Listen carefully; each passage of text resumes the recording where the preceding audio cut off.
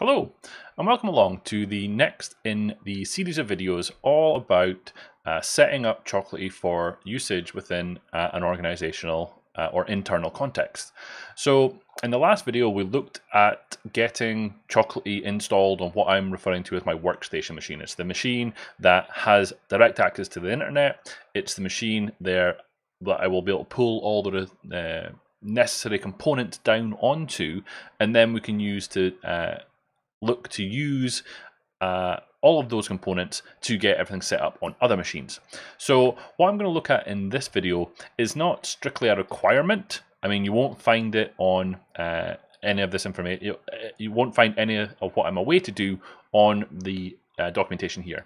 But it is something that I think will be useful for the purposes of this video series.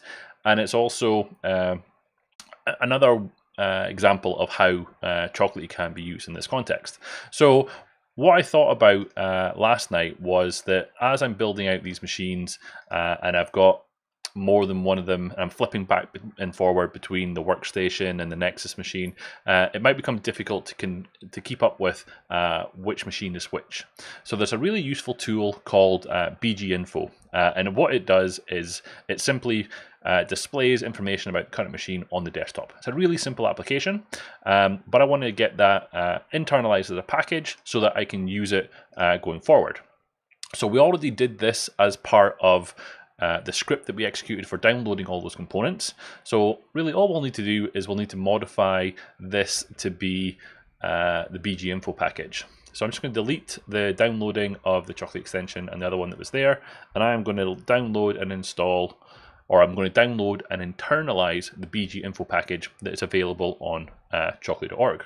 So it didn't find it, so the name must be slightly different. So let's go up here and have a look.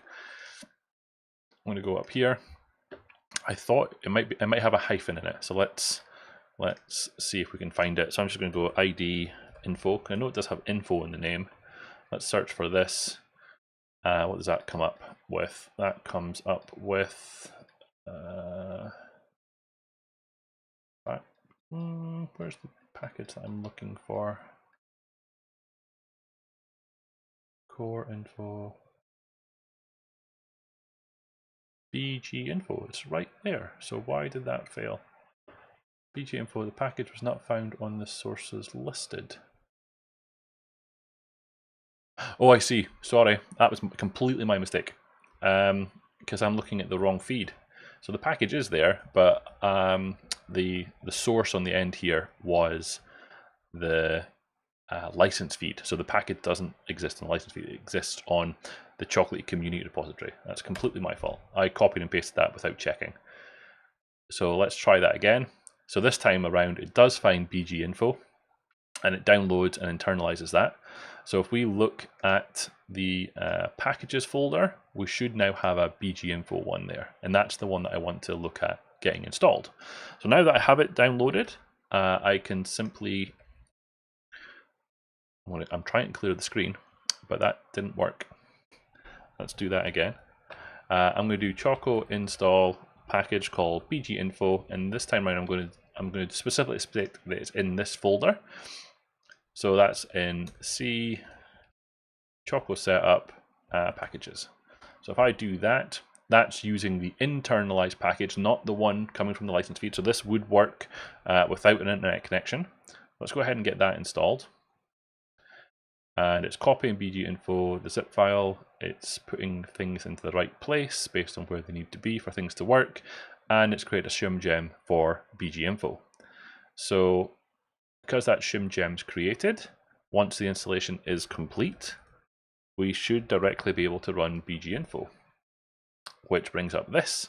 So bginfo is fully configurable. You can add custom pieces of information. You can show lots of pieces of information that you would want to display on your desktop. So what it shows by default is all of this information. So the information that I'm really interested in, I might have to tinker with it a little bit so that it shows up a little bit better, but it's essentially this section here. So this says workstation. I might want to make that text a little bit bigger, but essentially what I'm trying to do is, as we start to roll this out and have multiple servers, the Nexus server, the Jenkins server, the CCM web server, the database server, all of those servers up and running, I want to be able to quickly see which one we're currently on.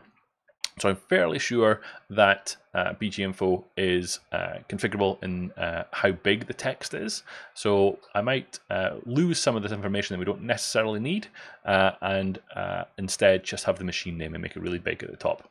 So that's pretty much all I wanted to do for this video. But again, I just wanted to stress that this is re-emphasizing that point that we made about the organizational usage of Chocolatey. It's all about looking at the packages that you want to use internally and using the features within Chocolatey for business to bring those packages internal into your organization to make them available. Because now that I have this package available here, once we have Nexus up and running, our repository server, we can push all of those packages onto that package repository and start consuming them across all of the machines in our environment.